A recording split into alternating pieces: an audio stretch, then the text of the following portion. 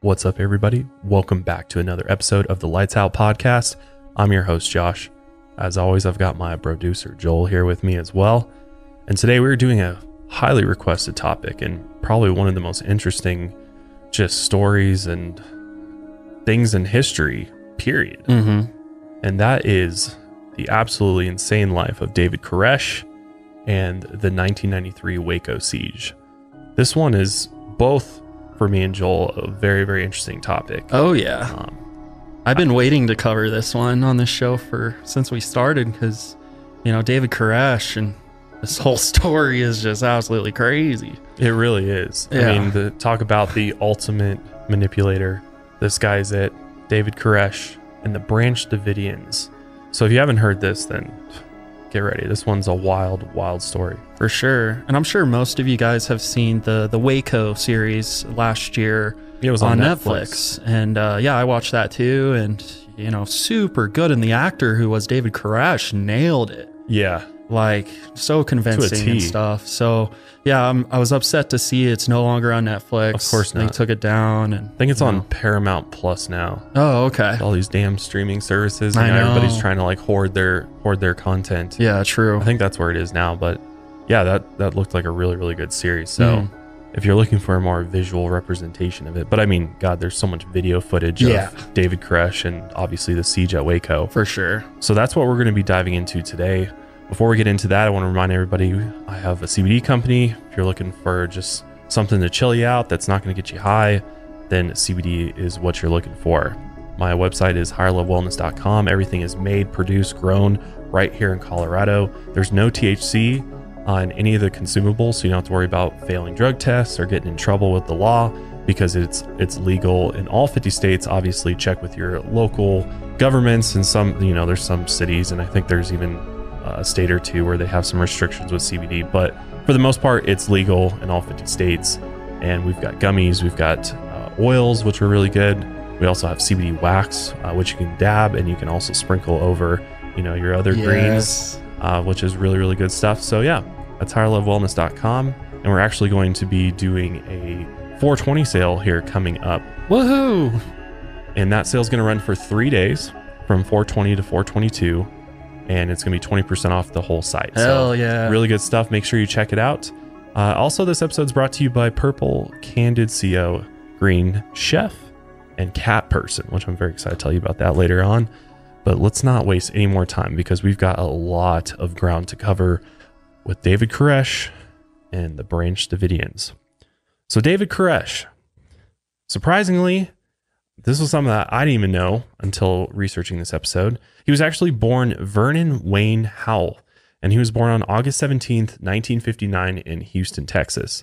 His mother, Bonnie Sue Clark, was just 14 years old when she had him, very, very young. And he never actually met his father, Bobby Wayne Howell, because he actually ran off with some other teenage girl right after he was born. So clearly not a great guy. But when David was a baby, Bonnie started dating an abusive alcoholic who had just been released from prison. And then this abusive alcoholic moved in with him. And when she was 18, she sent David to live with her mother. She then came back for him in 1966 when he was 6 years old. And at that point, she had married a carpenter named Roy Haldeman, and they had a son named Roger together. David, growing up, liked to play outside and just be outside in general. And Bonnie said later that he always had neighborhood friends to play with. But David would describe his childhood as being pretty lonely. He had dyslexia, which there wasn't much support for this in the education system at that point in time. So learning to read and write was very, very difficult for him. But he was a smart kid nonetheless. He liked to take things apart in order to see how they worked, especially electronics. He actually taught himself how to fix different things, from lawnmowers to roof shingles. He knew how to take apart and fix anything. He also taught himself how to play the guitar. And when he was about 12 or 13 years old, he started listening to radio preachers and reading the Bible. And for a while, he actually wanted to be a rock star when he grew up. David Koresh, though, ended up dropping out of high school and never graduated. And in his early 20s, he started going to church. He actually went to a Baptist church where at some point while attending, he had a divine revelation and became a born-again Christian. He then went back to his mother's church, the Seventh-day Adventists. But when he was 19 years old, he was dating a 15-year-old girl named Linda, and her dad really liked David and actually let him stay at their house. But when Linda got pregnant, her father was furious, clearly that'd be a problem, and kicked David out. This devastated David. He was living out of his car and spending a lot of time in cemeteries praying for guidance. He also started visiting local preachers and asking questions about Scripture. One day, while reading the Bible, he had another divine moment where he became convinced that the Holy Spirit was a large-breasted woman. God also told him he needed to have sex with the preacher's daughter at his church and impregnate her. And when he went and told the preacher this divine intervention he had had, they expelled him from the church. Not surprising at all. But now he's 22 years old, and he decided, you know what? I need a new start. So he moved from Houston to Waco, Texas. And that's where he discovered this group that was this religious group that was meeting out there already called the Branch Davidians. The Branch Davidians were an offshoot from the Seventh-day Adventist Church, which is a Protestant church started in 1863. And followers are called Adventists because they believe the second coming of Jesus Christ or the second advent is near. And their day of worship is Saturday instead of Sunday, the seventh day of the week. And the founders of the church were a group of 3 men and 1 woman named Ellen Gold White. And Ellen's followers believed that she had the gift of prophecy and passed along messages from God in her writings, which are actually still used by the church today. In 1929, a member named Victor Houteff wrote a book called The Shepherd's Rod that listed all the ways he felt the church needed to be reformed. But the leaders of the church viewed this work as heresy, and Victor was actually excommunicated in 1930. But after adding 2 more volumes to his work, him and his followers formed their own group in 1934 and called it the Shepherd's Rod, or just the Rod. They then bought land in Axtell, Texas, a rural community about 13 miles outside of Waco, and that's where they built a commune, or a compound, called Mount Carmel. In 1942, the group decided to change its name to the Davidians, because in the Bible, Jesus is a descendant of King David, and the Davidians believe they're helping prepare for the return of Jesus Christ, the son of David. And they focus mainly on interpreting symbolic prophecy from Scripture, and they believed in a healthy lifestyle, emphasizing marriage, family, education, and prayer. It didn't take long until they had about 100,000 members, and in 1955, their leader, Victor Houteff, died unexpectedly. And there was a power struggle, and the group split into several subgroups. The main one was led by Victor's wife, Florence, and she told the group that Victor had predicted Christ's return on April 22nd, 1959. But there was another guy named Benjamin Roden who came forward and said, you know what, I'm the true prophet, and God told me that Victor's prediction is wrong, and that, you know what, I should be the new leader of the group. So Benjamin and his followers left the Davidians and formed yet another offshoot, the Branch Davidians, which is a reference to the branch, a symbolic figure in the Old Testament. In 1959, Victor Houteff's prediction for the second coming of Jesus Christ didn't happen, and the Davidians started to turn on his widow Florence and decided, you know what, we want to go and follow Benjamin Roden and the Branch Davidians instead. So Benjamin took over the compound known as Mount Carmel in 1962, and it became the official headquarters of the Branch Davidians. He then bought up more of the surrounding land, and a few years later, they actually expanded the whole compound. Benjamin ended up dying in 1978, and his wife Lois took over as the next Branch Davidian prophet. But their son George Roden was a powerful leader in the group, and a lot of members believed he was the true prophet that should be following, not Lois. With so much uncertainty surrounding the Branch Davidians, Lois is taken over, but she's really, everybody's not really wild about her. This is when David Koresh kind of enters the scene. So David Koresh actually changed his name when he really started getting into, religion and the Bible, and especially around this time, he realized, you know what? I consider myself like a prophet. I consider myself like, a descendant or an incarnation of a Persian king, which Koresh is actually the biblical name of Cyrus the Great, who was a Persian king and is named as a Messiah for freeing Jews during the Babylonian captivity. And obviously David from the Bible as well. So it makes sense that he would call himself this type of prophetic name.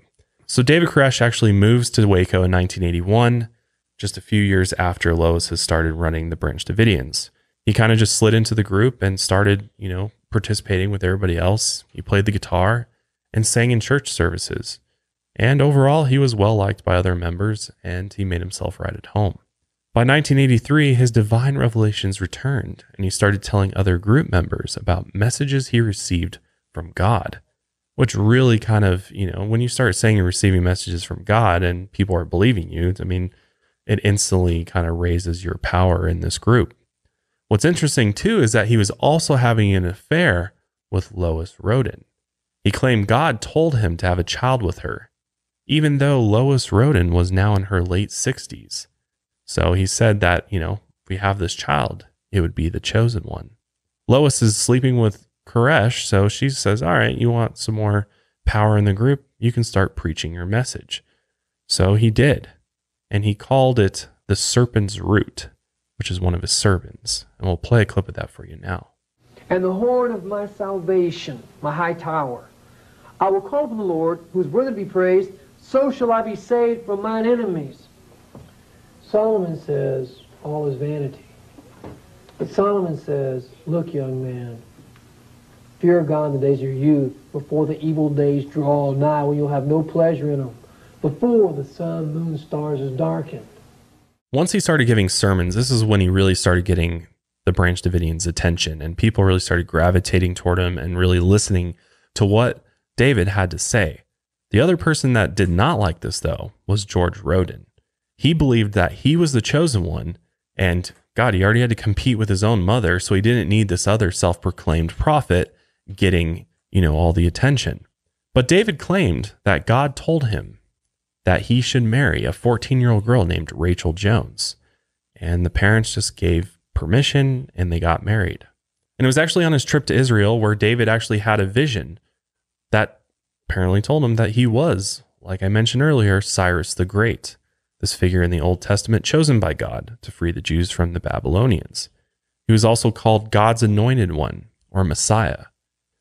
And he really felt like he was the savior, and that really his role in the Branch Davidians was to, fulfill the prophecy and restore the Davidic kingdom.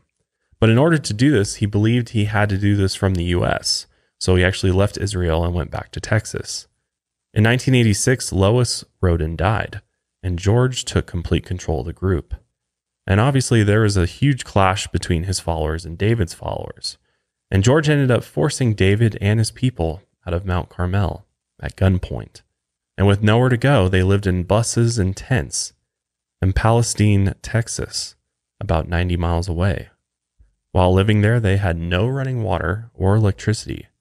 But during the 2 years in exile, David was still able to attract more followers from California, England, Australia, and even Israel, which makes sense. I mean, I'm sure he was saying that, this is a part of the prophecy. This is part of what we have to fulfill. We're exiled just like the Jews were exiled. I mean, it honestly played out perfectly into his of master plan. And David was so good at winning the people over. I mean, his things he talks about so convincing, and he knew the Bible so well inside and out that he was able to just quote scripture just on the spot in ways to relate that with, his followers' situations or things as a whole. And that's really what allowed him to convince these people that he is the Messiah or that's a great point, is that his biblical knowledge was unreal, beyond anybody, especially in this group's capacity. From a young age, I know he memorized the New Testament first, then he memorized the Old Testament. So he literally had the whole Bible memorized. I mean, that's impressive. But then on top of memorizing the Bible, he's able to use that and then manipulate the scripture undetectably because people are just damn, he's just quoting this Bible. Who's going to question him? Who's going to question his knowledge on that? So, right. He clearly knows more than I do. So I guess I have to listen to what he says. Which gave him all that power and control, essentially. Yeah, it really did. I mean, it's really smart, and it makes you really think and believe that he probably had this whole plan kind of in motion from way, way earlier than even arriving to Mount Carmel, which is really interesting. Like he kind of knew, maybe he really did like kind of foresee the future, and he was kind of psychic in a way, and he knew that he was going to end up leading this group of followers, you know, the Branch Davidians. So very, very interesting. But while they were kind of living out in this camp, David's mother, Bonnie, came to visit a few times. And while she was there, she remembered David's followers as lovely, hardworking people. So while David's exiled, I mean, he's gaining more and more followers, George, on the other hand, was tired of losing followers to David and actually challenged him to a bizarre duel. He said whoever could raise a corpse from the dead was the true prophet and rightful leader of the Branch Davidians. So in order to make this happen, George dug up a corpse to resurrect. And David instead went to the police and reported him for illegally exhuming a body, and he actually gave them a picture of the casket as proof. The police, however, wanted a picture of the actual corpse, so David and 7 of his followers broke into Mount Carmel to get the picture.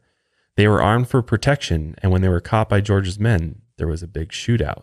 The police then were called in order to come and break it up, and they found George stuck behind a tree. He had actually been shot and had other minor injuries. David and his followers were arrested and charged with attempted murder. The women who had followed him brought their kids to the courthouse and actually watched the proceedings through the door. David and his followers, though, were acquitted after proving they were trying to get the evidence the police had asked for. George, on the other hand, had been arrested and charged with illegally exhuming the body, and his case ended in mistrial, and no one actually served any jail time for this. After he was released, George had more competition from another supposed prophet, a man named Wayman Dale Adair. And he said he was a true Messiah and chosen one, and he should be the one leading the Branch Davidians. So on August 5th, 1989, George attacked Wayman with an axe and actually murdered him. And instead of being charged with murder, they hauled him off to a psychiatric hospital because they thought he was insane. Mount Carmel was rented out, and all the Branch Davidians were displaced with nowhere to go and no leader to follow anymore. David also found out that George owed thousands of back taxes on the compound, and his followers raised the money and they were able to move back in after they got those taxes paid. But also before they could move in, they had to get rid of the current tenants who were running a meth lab on the property. David actually kicked them all out and called the police in order to remove the meth lab. How crazy is that? I mean, who would have known that like at one point Mount Carmel had a meth lab in it? Yeah, I would have never guessed. Some Breaking Bad shit going crazy on. Out there, man. Yeah. In August 1989, David released a new tape called New Light. He explained he was ordered by God to procreate with his female followers to build the new kingdom. He needed to have 24 children who would become the 24 elders around God's throne, which is actually referenced in the book of Revelation in the Bible. And his children would rule the kingdom after the second coming of Jesus Christ. David believed he was chosen by God and a modern prophet and a Messiah, but he didn't really claim to be Jesus Christ, which he was accused of. So in order to have these 24 kids, he needed a lot of wives. So he made multiple couples in the group divorce so he could marry their women. How crazy is that? Yeah, that is crazy.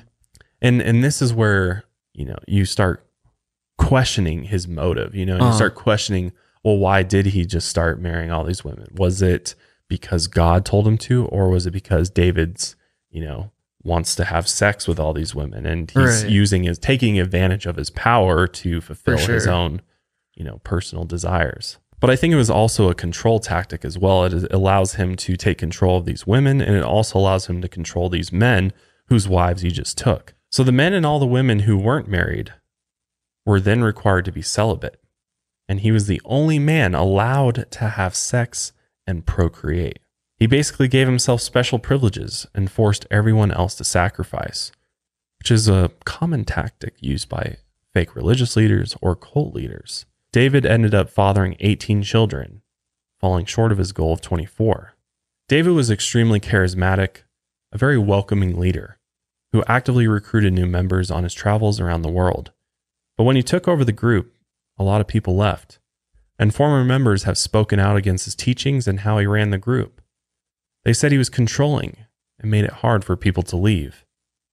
and a lot of them obviously disagreed with his polygamy and marrying underage girls.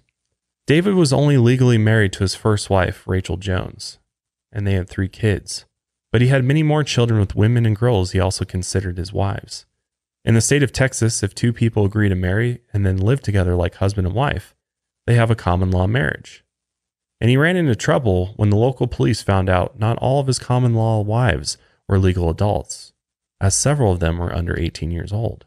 And in 1992, a 6-month investigation was led by the Child Protection Services in order to determine if any underage girls at Mount Carmel were being sexually abused.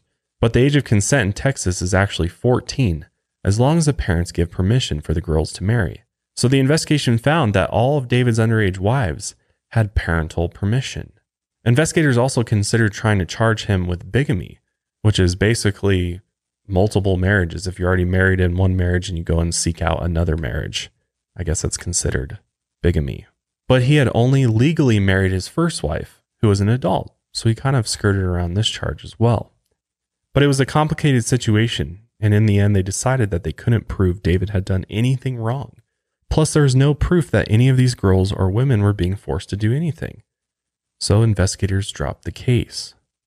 But the next trouble for David came all the way from Australia, where a group of Branch Davidians had settled.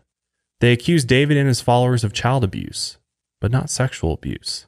In February of 1992, Child Protection Services investigated again. All the kids and adults denied these claims and said kids were highly valued in their religion and well taken care of. The only proof of abuse they found was that the kids were spanked as punishment, although adults weren't allowed to do this while angry. And if they didn't follow this rule, David would discipline the adult and not the child. Plus, this was the 90s, so spanking kids was an accepted form of punishment. And for a few months, investigators did surprise visits to Mount Carmel to check on the kids. But during their visits, they found no proof of abuse. And again, the investigation was closed in April 1992. The Branch Davidians needed to bring in about $15,000 per month to pay for the compound and the living expenses for all the members. Some members had regular jobs to contribute to the compound. One guy helped bring in a significant amount of money by selling guns, ammunition, and gear at gun shows. Some of the female members were talented seamstresses, and they even made a custom line of clothing called David Koresh Survival Wear in order to sell at these gun shows. The clothes were basically costumes, though, and the women sewed on dummy grenades in order to add flair. In June of 1992, a UPS driver noticed something that looked like grenades in a package being delivered to the compound, and he reported it to the police, which then led to an investigation by the Bureau of Alcohol, Tobacco, and Firearms, or the ATF. On July 30th, 1992, ATF agents questioned a gun dealer who did business with the Branch Davidians. That summer, David had actually bought a ton of legal semi-automatic AR-15 rifles, as well as other devices that they could modify them into to make them military M16 rifles, which would essentially make them fully automatic. The gun dealer told the agents that David Koresh bought and sold weapons as a source of income for the group. And before the agents left, he snuck away to call David and warn him. But he wasn't fazed at all. David actually told the dealer to, have the agents come out, take a look at Mount Carmel, and look for themselves. The gun dealer then offered the phone to one of the agents and said David was happy to talk, and that they could come out there and inspect his inventory at any time.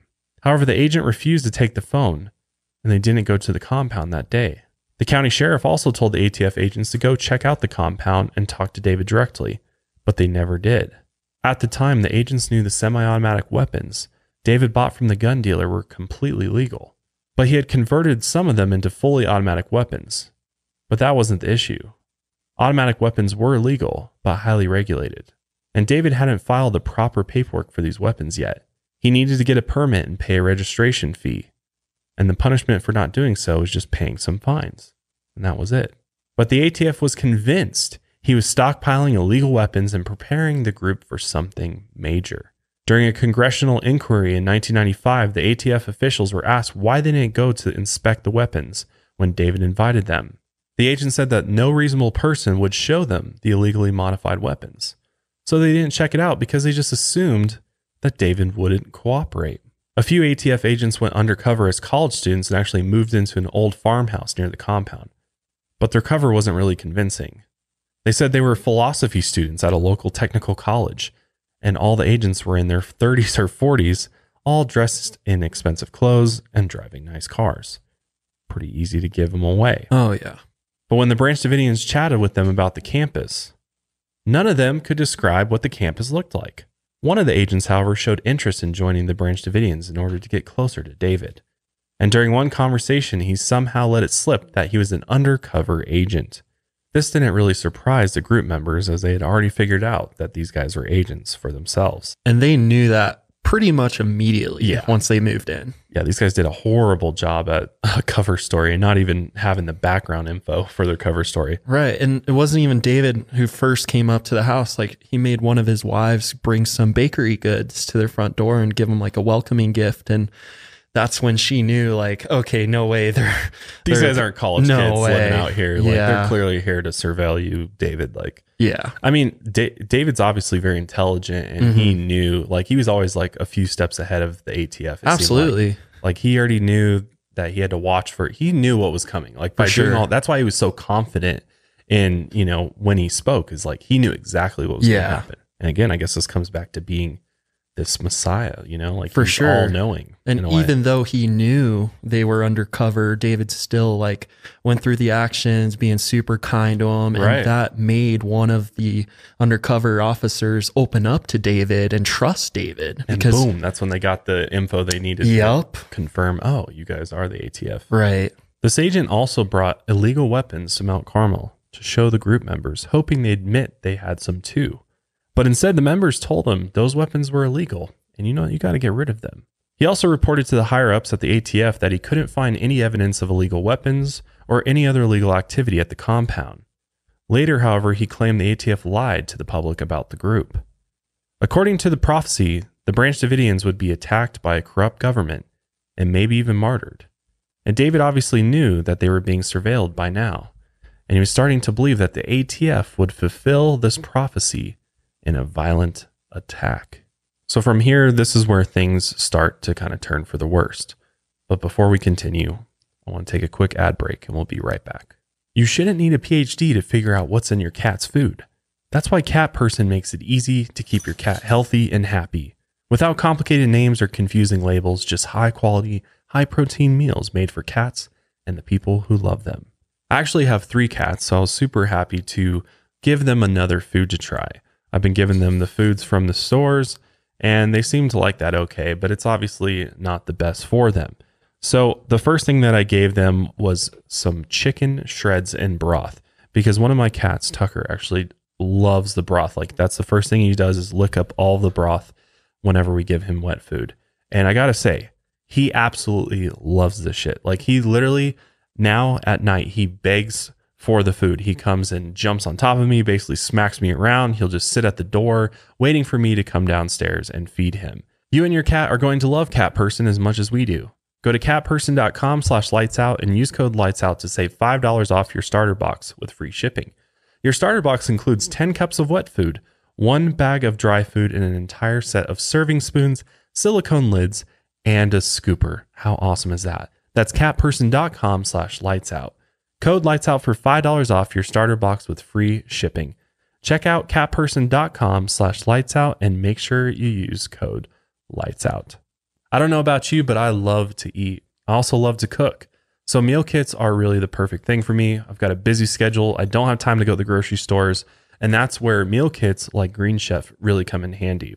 And if you didn't know, Green Chef is actually now owned by HelloFresh, and they have a wider array of meal plans to choose from. So there's something for everyone. What's different about Green Chef is that it's the first USDA certified organic meal kit company. So you get to enjoy clean ingredients you can trust, seasonally sourced for peak freshness. Green Chef also makes it super easy and affordable with plans to fit every lifestyle, whether you're keto, you're paleo, you're vegan, you're vegetarian, or you're just looking to eat a little bit healthier. There's a range of recipes to suit every diet or preference. I absolutely love meal kits. We use them a lot because we just don't have time to go to the grocery store. Plus, I end up, whenever I do make meals from the grocery store, I end up making way too much food, and so much of it goes to waste. If you want to check out Green Chef today, go to greenchef.com/90lightsout and use code 90lightsout to get $90 off, including free shipping.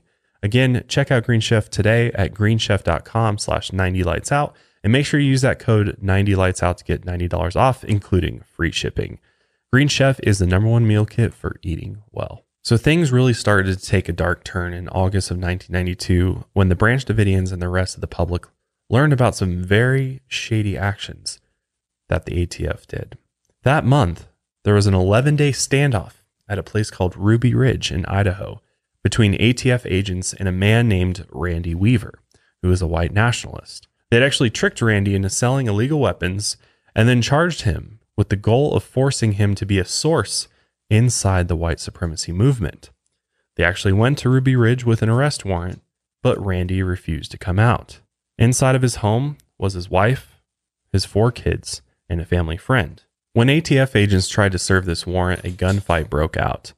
And I think there's still some cloudiness around who actually shot the first bullet. But the result was Randy's son was shot and killed. And this then started the 11-day siege. A sniper actually shot and wounded the family friend and Randy when he was trying to get to his son's body. This sniper also shot and killed Randy's wife while she was standing in the doorway holding their baby. The Branch Davidians were not white nationalists and actually didn't like Randy Weaver.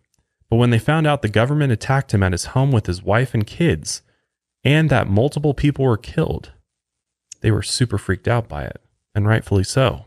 At Ruby Ridge, the agents had used surveillance techniques and low-flying helicopters and caught people off guard with hidden snipers. It was all really alarming and scary for the Branch Davidians, who were also being surveilled by the federal government. They also knew the government had essentially tricked Randy into breaking the law in order to just give them an excuse to arrest him, which led to the attacking and killing of his family. The Branch Davidians wondered amongst themselves if this had been a dress rehearsal for a potential attack on Mount Carmel. When the ATF started flying helicopters around their compound, the members really started to worry. David tried to defuse the situation by reaching out to the local police, and he kept in touch with Child Protection Services in order to just cover all of his bases. But on February 25th, 1993, the ATF brought a signed affidavit to a judge in order to apply for a search warrant of Mount Carmel.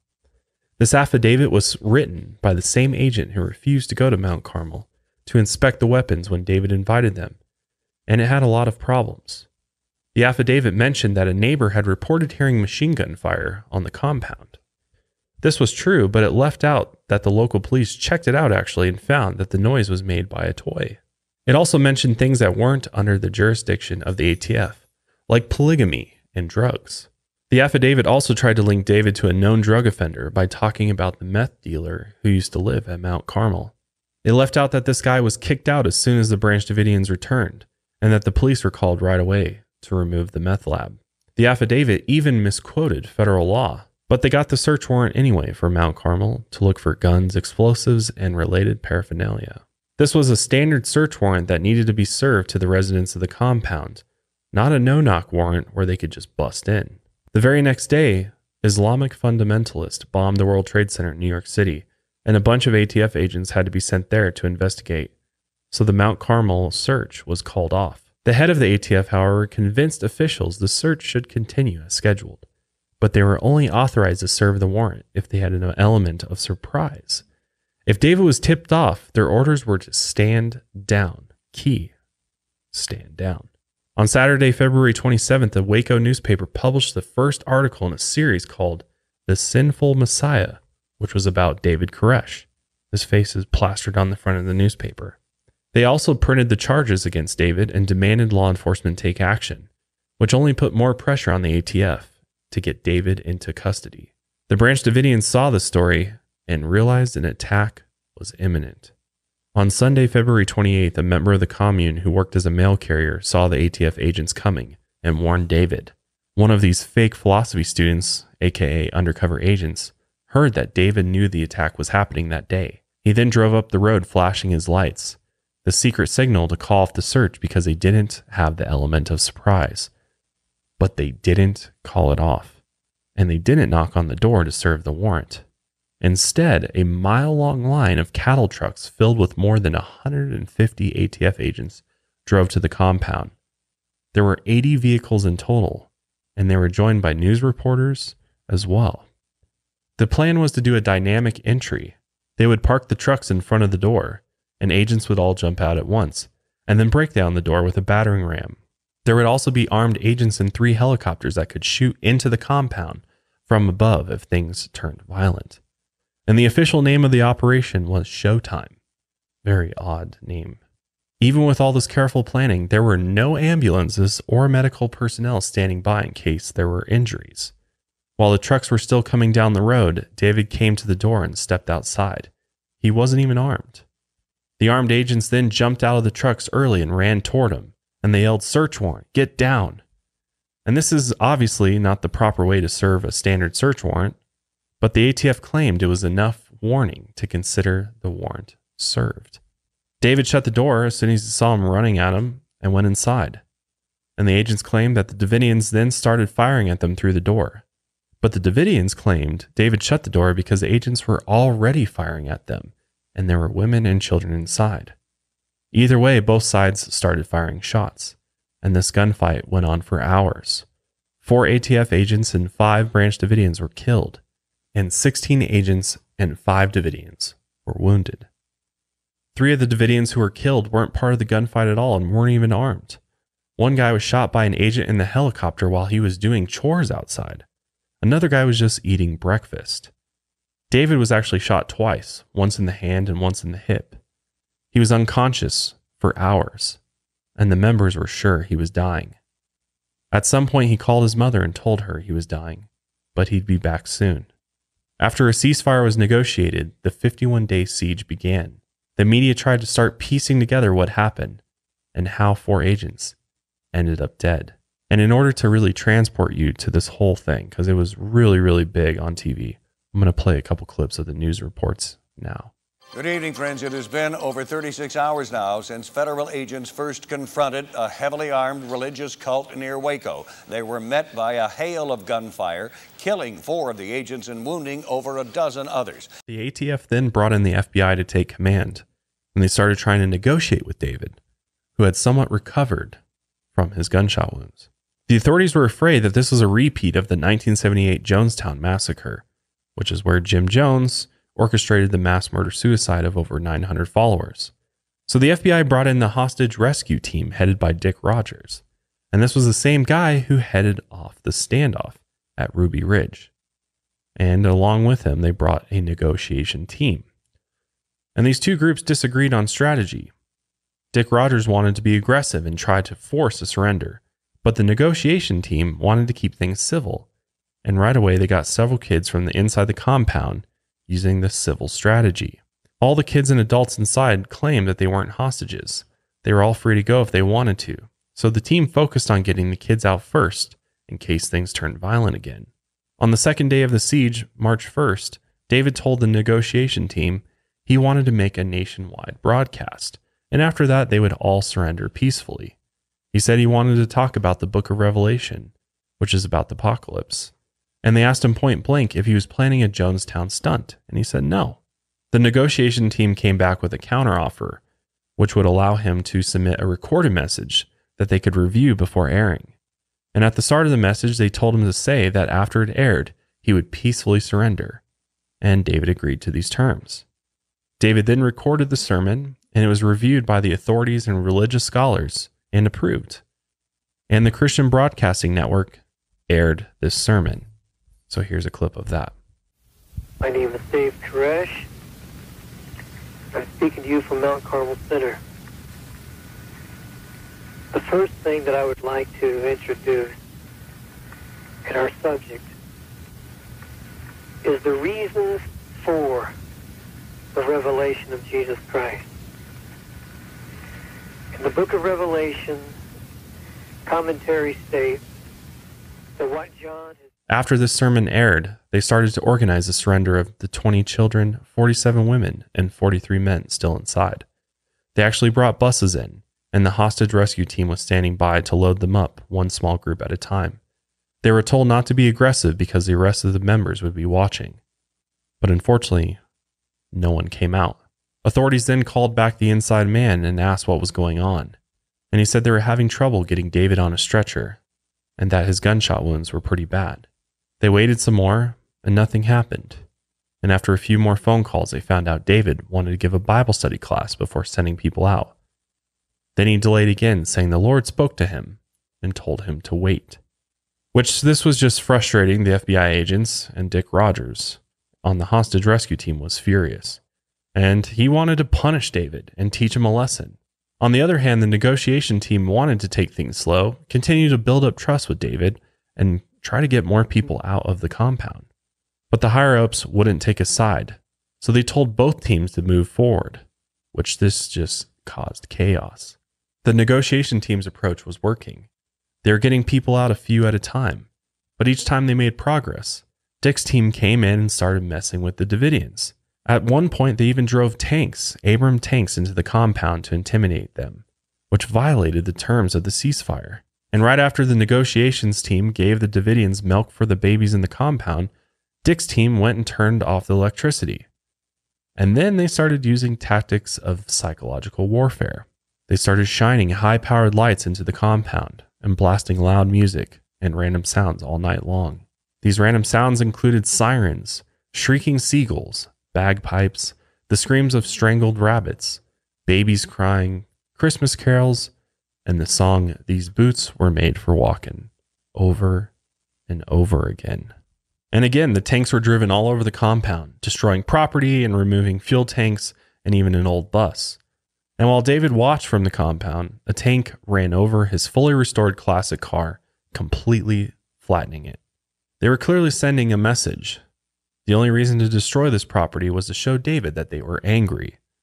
They also ran a tank back and forth over the grave of one of the Davidians killed in the gunfight. The agents around the compound started mooning the people inside and flipping them off even. The negotiation team tried to explain that if they were sending people out, they needed to reward them, not punish them. So far, they had gotten 35 people out and believed they could get the rest by showing respect and using positive reinforcement. But Dick Rogers and the hostage rescue team disagreed. They wanted to smoke them out. Inside the compound, the Davidians were getting paranoid that the authorities were planning an even more violent attack. The local media reported on the standoff in real time, which only added pressure to law enforcement to get the people out of the compound and arrest David. David then said that God had spoken to him again. In the book of Revelation, there is a scroll with 7 seals, and God told him that he was the one who could break them. David interpreted this as God telling him to write down the meaning of the 7 seals. Basically, God had given him a task, and once that task was done, the waiting was over, and him and the rest of the Davidians could leave Mount Carmel. David sent a message to his lawyer explaining the plan. He said he was working day and night, dictating the message to his followers who were typing it out for him. He told the FBI that as soon as he was done, he'd come out and they could arrest him. But the FBI wasn't buying it. They thought it was just another delay tactic. They even tried to get his mother, Bonnie, to go into the compound and talk to him into surrendering. Bonnie said it wouldn't work, though. God had told David to wait multiple times during his life, and even if there was somewhere they needed to be, if God told him to wait, he wouldn't go. At some point, the FBI asked David and his followers to make a videotape of what was happening inside the compound, and the members who spoke on the video seemed fine and unharmed. Here's a clip of that. We have no one telling the world our side. Watching the lies that the federal agents have told, it's astounding. Before you judge us, make sure your own life is clean. Sleep is one of the most important things in life, and it's something we spend a whole lot of time doing. But are you getting the most comfortable sleep of your life? Well, if you haven't tried the Purple mattress or any of the Purple products, then you're absolutely missing out. Purple mattresses and Purple pillows actually have the Purple pillow, and I absolutely love it. And the reason why is because Purple has completely reinvented comfort. Only Purple has the Grid, a stretchy gel material that's amazingly supportive for your back and legs, or your shoulders and neck and hips. I don't know how they do it, but it's absolutely fantastic. Because of how it's designed, the Grid doesn't trap air. Air actually circulates and flows through it, so you'll never overheat. The Purple pillow has been a game changer for me and definitely has improved my sleep. Purple really is comfort for an uncomfortable world, and right now you'll get 10% off any order of $200 or more. Just go to purple.com/lightsout10 and use promo code lightsout10. That's purple.com/lightsout10. Make sure you use promo code lightsout10 for 10% off any order of $200 or more. Again, that's purple.com/lightsout10. Make sure you use code lightsout10. Terms do apply. Unhappy with your smile? You don't have to be. Thousands of people have used Candid, the clear, comfortable, removable, and practically invisible aligners to help straighten their teeth. And now they love their smile. And Candid is here to help straighten your teeth so you can fall in love with your smile too. Your treatment is prescribed and closely monitored remotely by a licensed orthodontist who's an expert in tooth movement. You'll have the same quality of care you'd get from an in-office orthodontist from the comfort and convenience of your own home. The average Candid treatment is just 6 months, and you'll start seeing results way before then. And it costs thousands less than traditional braces. It really is an easy process. They send you a kit to take your molds, and then they shortly after send you your aligners all the way through your entire plan, which is super convenient. So become your best you. Start straightening your teeth today, and right now you can save $75 off Candid Starter Kit. Go to candidco.com/lightsout and use code lightsout. That's candidco.com/lightsout and use code lightsout. Take advantage of this limited time offer to save $75 on your starter kit. Again, that's candidco.com/lightsout and make sure you use code lightsout. So on April 19th, one of David's followers brought the FBI agents a disc that contained a portion of the manuscript he was working on. In 4 days, David had written out the interpretation of the first of the 7 seals, but there was still a long way to go. Meanwhile, in Washington, D.C., Bill Clinton's new Attorney General, Janet Reno, was briefed on the situation in Waco. The Attorney General is in charge of the FBI, so when to end the siege was her call. She was appointed on March 12th, a few weeks into the siege. She had to rely on other people in order to tell her what was happening at Mount Carmel. She actually met with President Clinton and gave him her recommendation on why and how to end the siege. She explained the FBI's top reasons for why they had to act now. First, there is a limit to the resources needed to maintain the siege, and they were running out. Second, this type of thing had never happened before, and experts were convinced no more progress could possibly be made. And third, the danger of the Davidians harming themselves or others would only increase with time. And finally, the FBI believed the kids still inside the compound were being abused and forced to live in unsanitary and unsafe conditions. Janet Reno was never told about David's manuscript and his promise to surrender once it was done. She also wasn't given proof that the kids inside were being abused. So they decided to use tear gas instead of gunfire in order to force the Davidians out. The agents would stay safely inside the armored tanks, and under no circumstances would they be authorized to fire their guns, even if the Davidians opened fire on them. They would be completely protected by the tanks. The tanks were also equipped with boom lifts that would be used to make holes in the outside walls of the compound, and then they would spray tear gas into those holes. The plan was to just spray small amounts of tear gas slowly over 2 days, and if that didn't work, they'd shoot cans of tear gas into the compound in order to flush them out. On April 19th at 6 a.m., the FBI woke up the Davidians using the loudspeakers around the compound. They announced a plan, reassuring the members that they weren't being attacked. They were just making holes in the walls for the tear gas, and the tear gas wouldn't harm them. But the siege was over, and it was time to surrender. Once the plan started, they made holes and started spraying the tear gas. The adults in the compound put on gas masks, and they didn't have any masks for the kids. So they ended up soaking cloth in water for the kids to hold over their faces. And because they had these gas masks, no one came out. And when no one came out, the FBI agents immediately abandoned the plan. Instead of taking 3 days, they sprayed all of the tear gas into the compound at once and launched the cans. They then used the tanks to start tearing down the outside wall. The Davidians frantically tried to call the agents, but the phone lines were destroyed by the tanks. And with no other way to communicate, around 9 a.m., the Davidians hung a banner outside saying they needed the phone fixed. And this is when things just absolutely got out of control. And I've got to play some of the news footage of this time because it's just absolutely insane. Parts of the building have collapsed. The fire has indeed engulfed the vast majority of this compound that has been the Bonnie, site. the entire roof is gone. The entire roof is gone. Mike, what else can you tell us? Any sign of firefighting equipment? I know. No, none whatsoever. And there's our shot from, you'll remember, Bonnie, what we refer to as farm cam. That's looking from the north side into the compound. Apparently the north side is not involved yet, but it appears the rest of the compound is filled with that orange fire and acrid black smoke. There were wind speeds of up to 30 miles per hour that day, and wind coming in from the torn down walls only made it worse. Also, because there's fire and there was ammunition inside the compound, that started exploding as well. And a few of the Davidians ran out, but most were still inside. Fire trucks arrived about 20 minutes later, but they were stopped at the road at the FBI checkpoint and not allowed through. There was a huge explosion in the compound at 12:25, and more walls collapsed. And the media was covering this fire live on TV. At 12:43, the fire trucks finally made it, but they were too late. Less than an hour after the fire started, the compound was destroyed. The fire is probably the biggest controversy with this whole story. A lot of people believe that it was actually, the federal authorities that started the fire because they were, just in a hurry to get this over. So they thought that if we light a fire here, a small fire, that's going to force everybody out because tear gas doesn't work. But if people start breathing in smoke, then maybe they'll actually come out. But on the other side, the government completely denies this. And they said that it was the Branch Davidians that started the fire.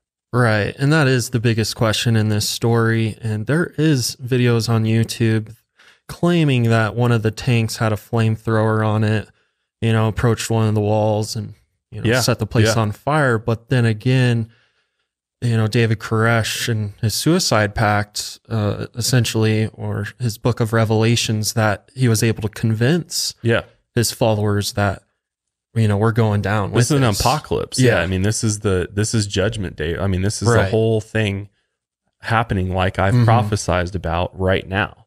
And to him, this was a chance to be a martyr as well.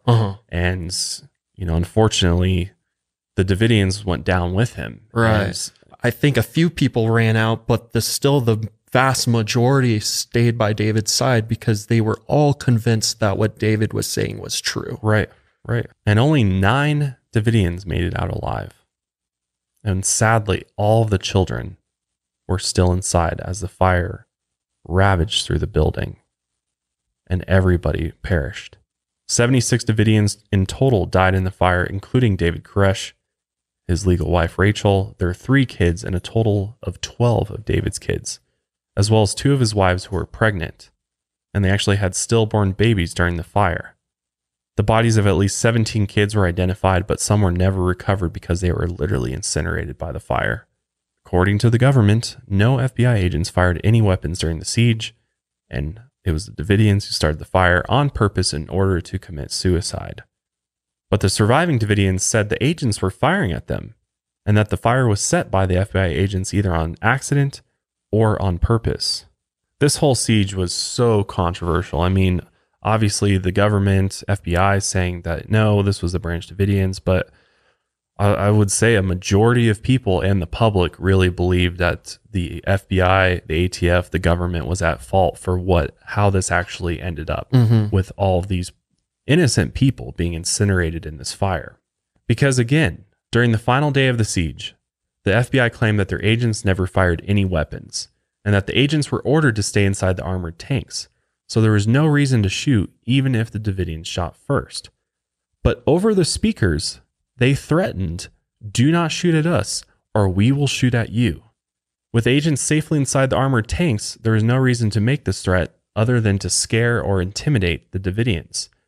An FBI plane was taking infrared footage during the siege that can see warm and cool spots on the ground. But it's very difficult to tell what's actually going on based on the footage.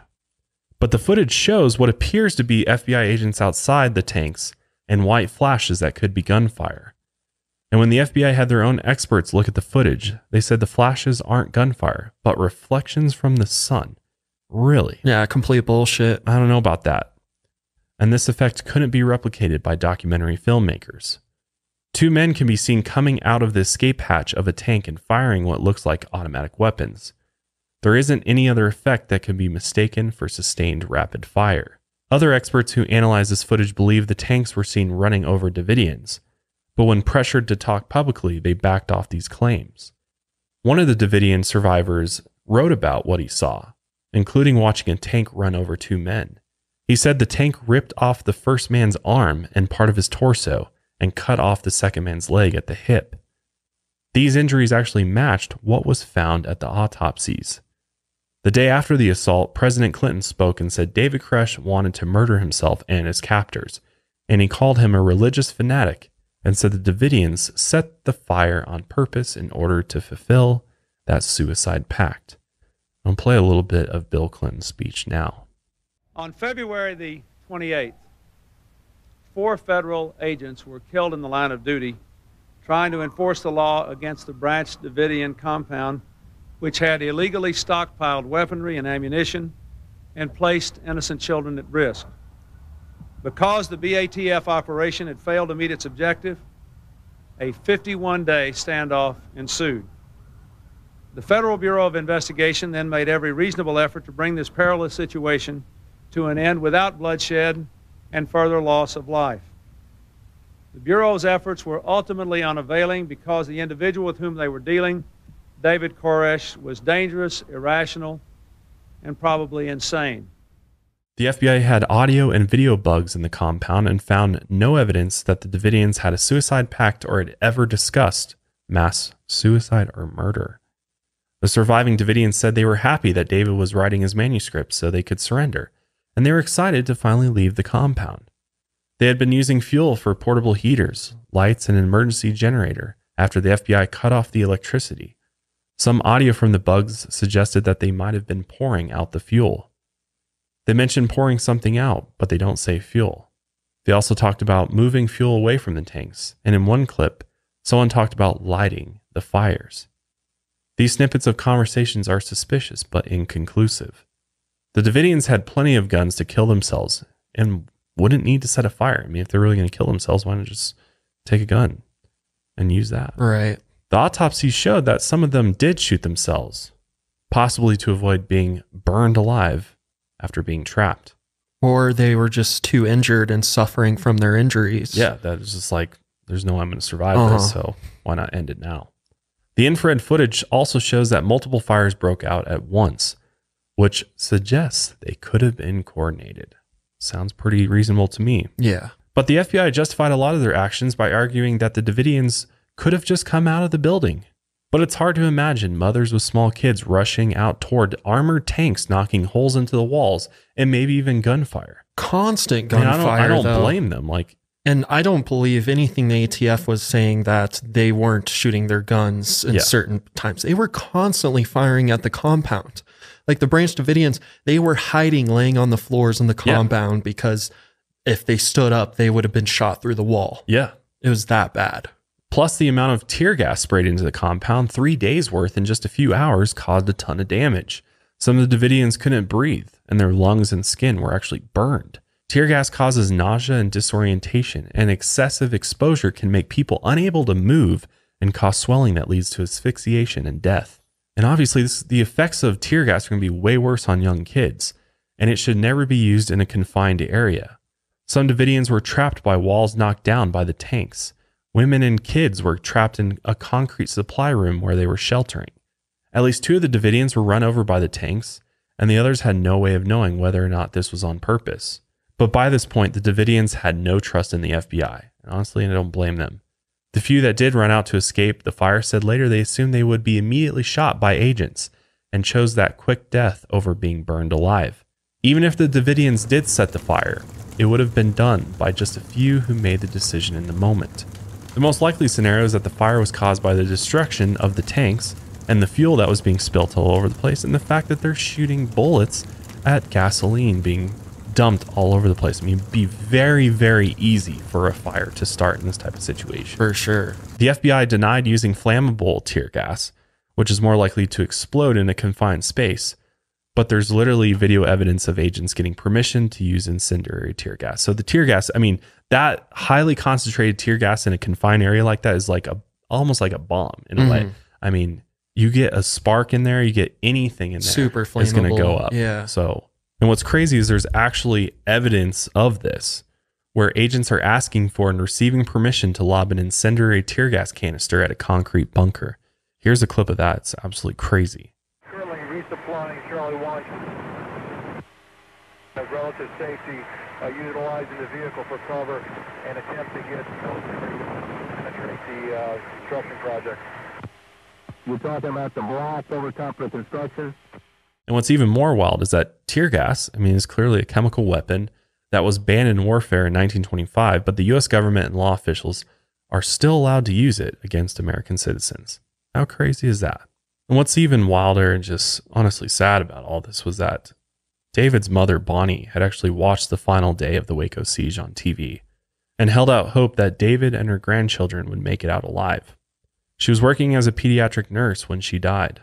It actually took days to recover David Koresh's body from the compound, and it had to be identified through x-rays and dental molds because it was that badly burned.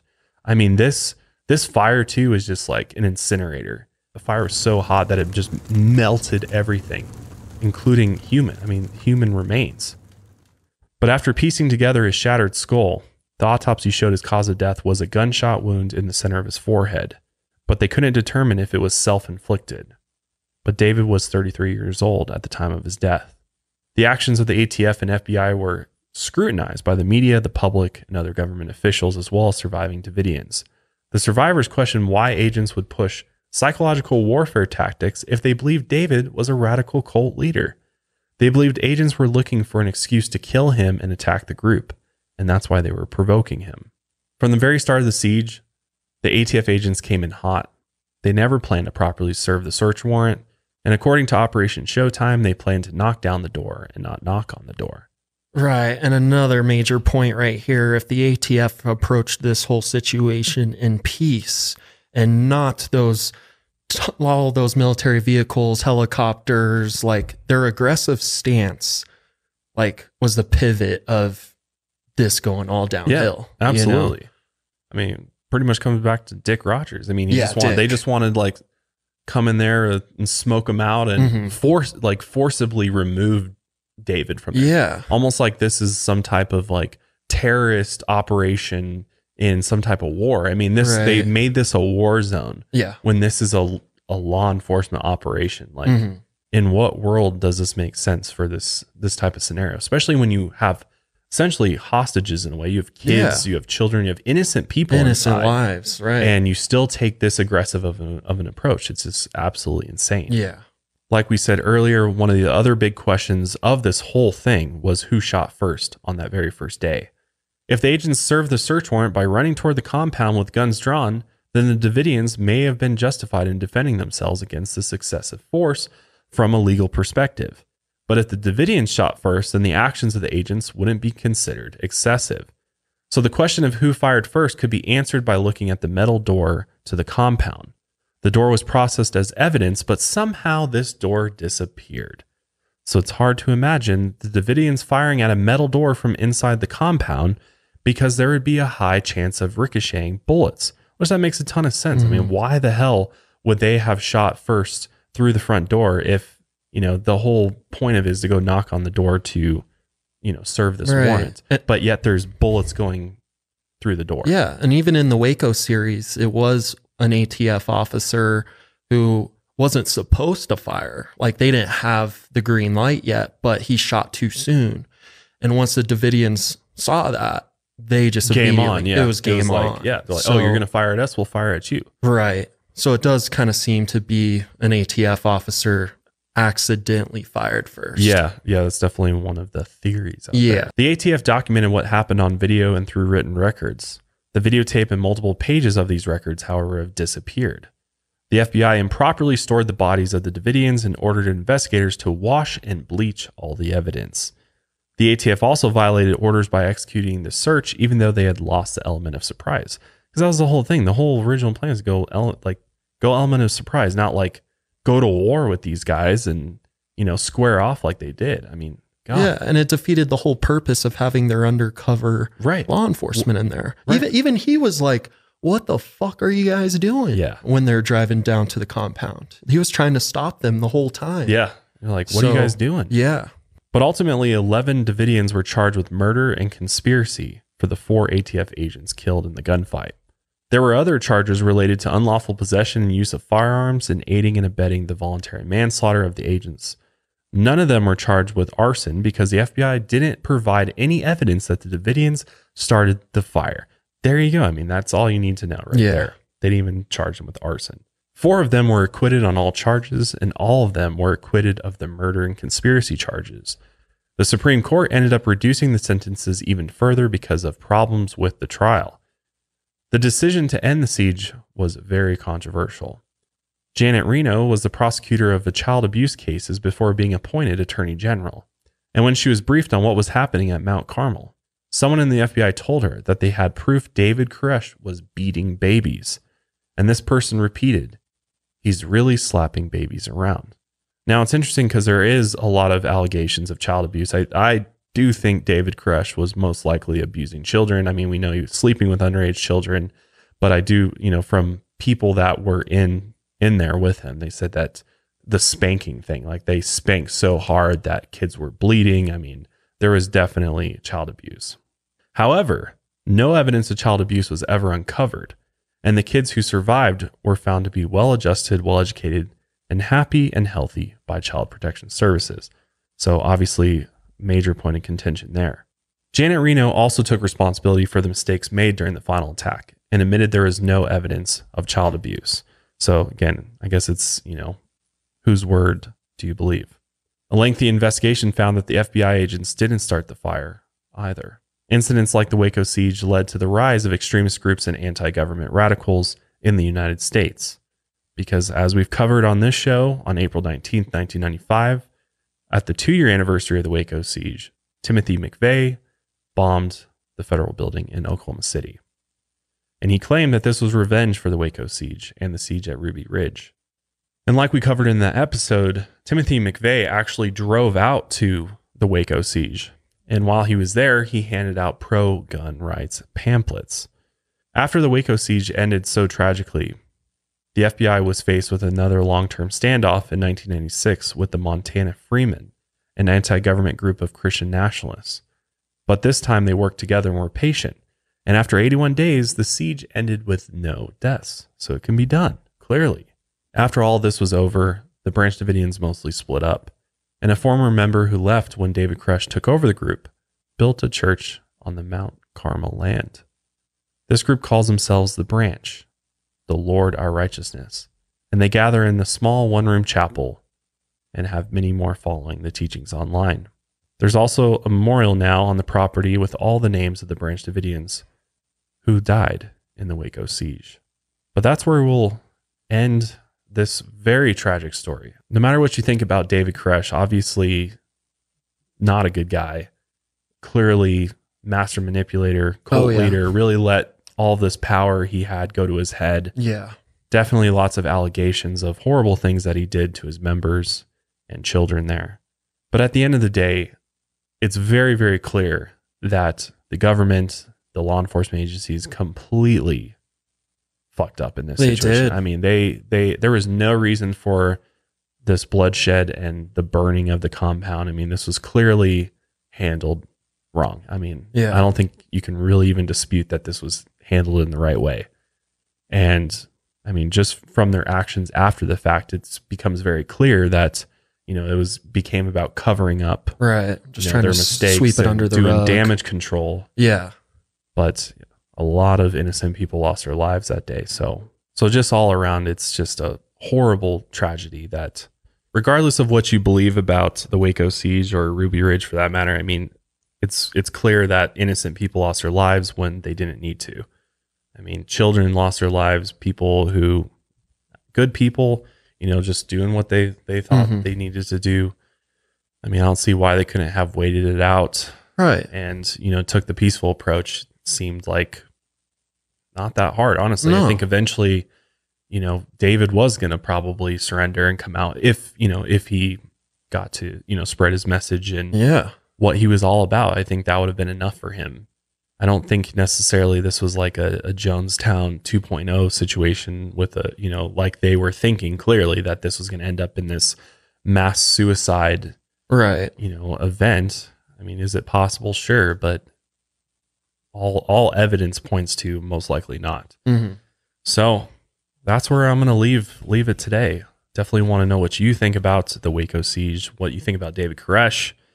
Let us know in the comments. Also, make sure you're subscribed to the show on Apple Podcasts, and make sure you're following us on Spotify, as well as on social media on Twitter, Instagram. We're at Lights Out Cast. But until next time, lights out, everybody.